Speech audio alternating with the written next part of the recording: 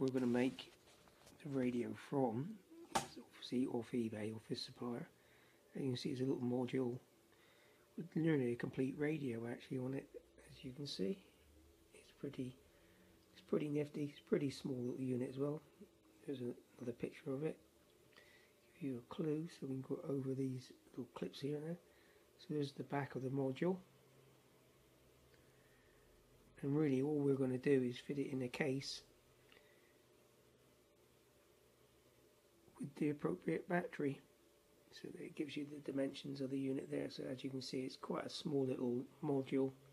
They're only about a £5 from eBay, so well worth putting together. And when I used it in the past, the clarity of the actual receiver itself was, you know, very reasonable indeed. So this is going to be our little project. Like I said, it's only been a quick one. I'm just going to put it in the case. Most of the little bits I got in my hobby box I'm going to use, and hopefully we'll end up with a nice little working radio. I took the back off it so you can actually see what I've done there. There's obviously a radio in the foreground. I just removed the screws of the case just so you can give you an idea of what I've done. I just hooked it up to the actual terminals at the back. Some supply the power and the other ones supply the left and right speaker, which you can see is down there, the little speakers that I bought for it.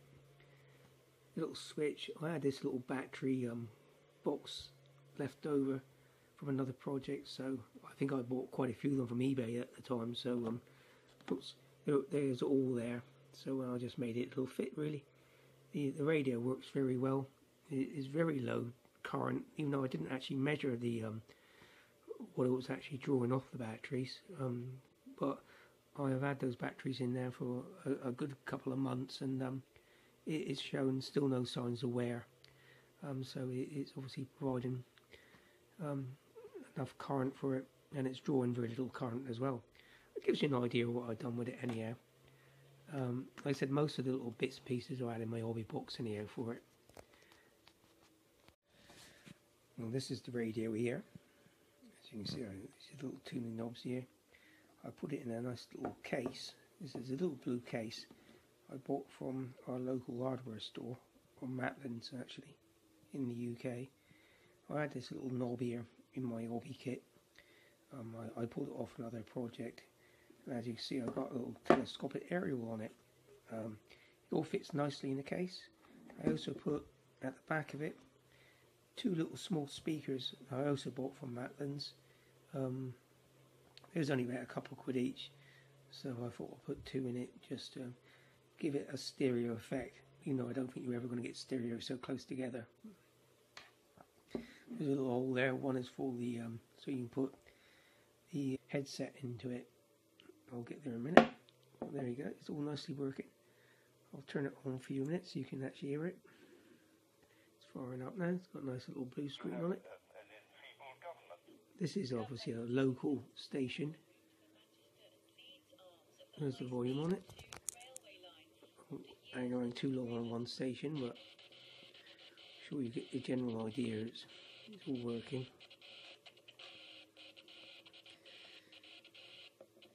I thought there'd be some stations around here somewhere.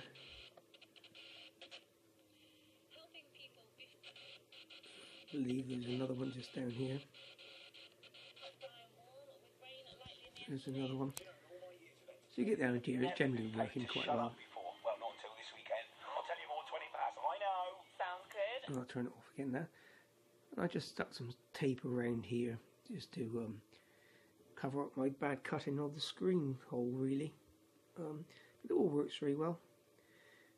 And it just gives you an idea of what can be done for a nice little small radio.